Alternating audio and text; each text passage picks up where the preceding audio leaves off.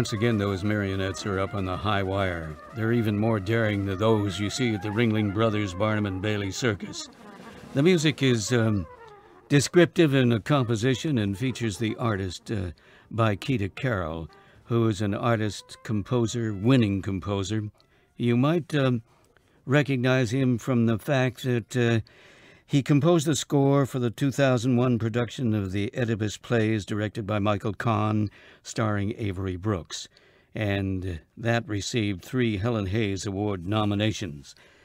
Baikida Carroll comes to Minnesota on September 13th and 14th, and he'll be a part of a new series curated by Anthony Cox, the world-renowned bassist. It's jazz plus spoken word, and I know that in a busy life on a Saturday night, to capture Baikida is just very important, because we look to his arrival next Friday and Saturday at the Hennepin Theater of the Arts. I'd like you to meet him now. Good to have you there. Good to be here. Thank you. Thanks for having me. Well, I know you've come from a rehearsal and you want a chance to sort of unwind, and we'll give you that opportunity right now. Okay.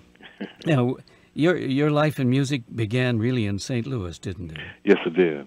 And I remember you telling me that at age 16, you were in that famous George Hudson band in St. Louis. Well, I wasn't in it. I played with them.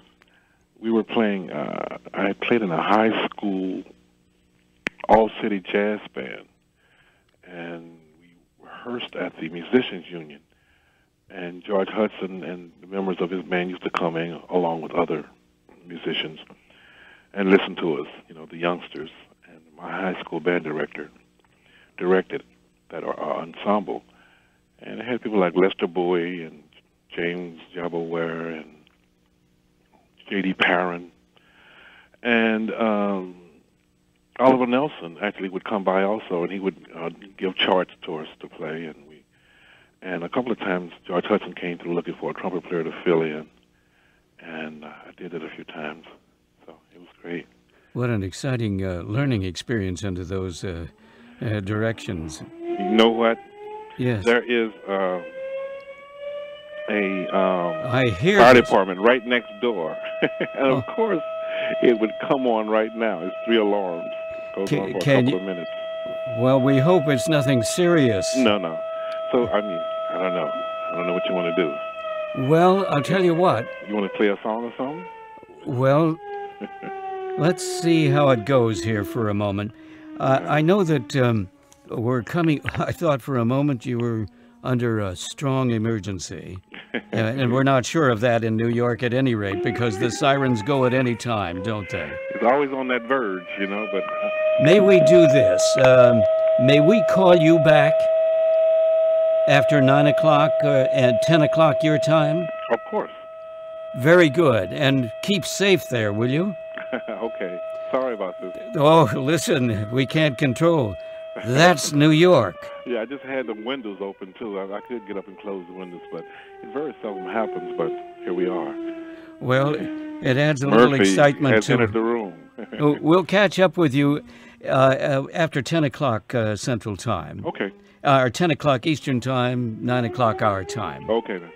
Well, you keep safe there. I will do. I'm talking with Baikida Carroll from New York City, and New York's life, day or night, is full of sirens.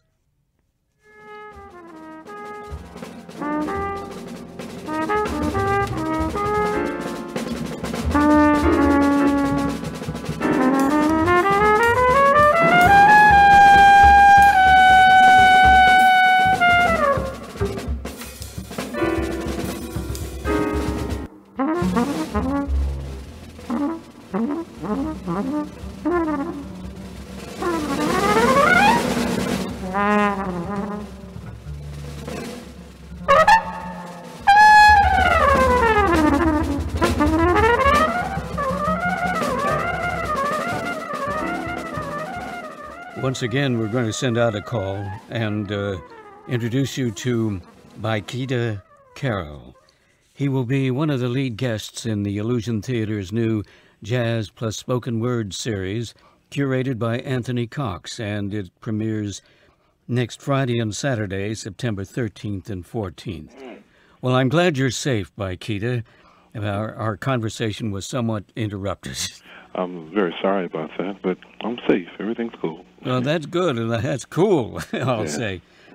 Well, you know, as I look at your remarkable experiences as composer and musician, and trumpet and flugelhorn is yours, and those marionettes that have been dancing around during our interviews with Anthony as well as your segment intrigue me. Tell me about the muse and how you go about composing, or can you even describe it? Yeah, that's a hard one because I've been doing it for a while, and each writing situation kind of is born of itself, you know. I try not to use any prescribed technique, you know. Well, go ahead. I'm sorry. Oh, excuse me. You compose for theater, dance, TV, film, and concert. So, exactly. Wow, that's music to specification, isn't it? Yeah. Yeah. You know, and each discipline requires its own, you know, palette to pull from. So, I try not to get pigeonholed into one way of writing or one style of writing, you know, and try to address each situation for what's needed as opposed to what I think it should be, you know. Is there any way of describing, say, the palette for live theater as opposed to dance or TV or film or vice versa? Well, live theater, you know, the impetus is always the score. I mean, the script. And everything comes out of that. So you have to follow the emotional curve of the storyline, and you know the music comes out of that. And it can't be too dynamic because it will overpower the flow of the play itself. So there's a way of writing for that, you know. Whereas if you're writing for dance, then there's no dialogue, nothing to get in the way, and you have more freedom of expression in writing for dance or dancers or, you know, choreographers. If you're writing for a jazz ensemble or a situation like that, then the impetus is basically for improvisation and setting up environments that enhance or inspire the soloist to move to the next point. So each one requires a different, you know, mindset, pen, you know. In your own group, and there are people like Steve Colson and Mike Formanek, is it? And each of them are a very special kind of individual. Is there any way of describing how you might, say, write as you think about this? The drums, Cleaver, the piano, Colson, the bass, Formanek, and the tenor is Lindsay, and you're the trumpet, and there you are. Well, that band, I don't know, it's governed primarily by contrapuntal considerations, you know. I mean, the form of the music derives from contrapuntal considerations. And I really like the musicianships, first and foremost, with that particular combination of people, because I can take any direction and feel comfortable, you know, and no one's set aback by some obscure music that I'm bringing into, you know, play. So I can take things from Egyptian forms or scales, and, you know, and everyone in the band is very adept, you know, adept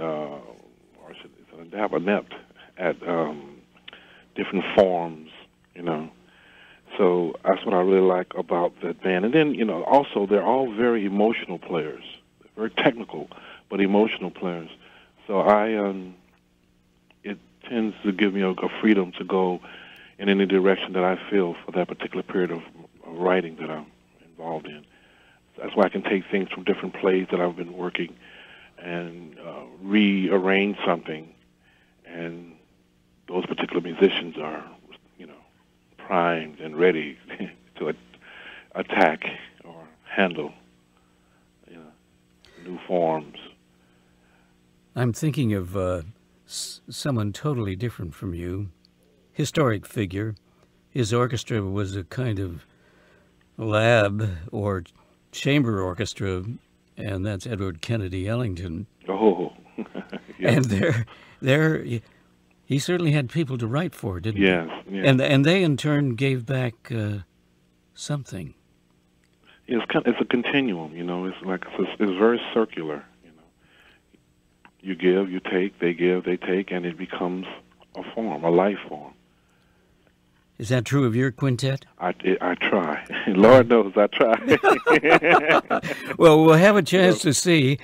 The challenge, I guess, in the Illusion Theater's new series, Jazz Plus Spoken Word, that probably involves collaboration with poets, narrators, and will you have a hand in that? When I get there, I'm going to sit down with the poets, and we're going to try to we'll put together, a presentation.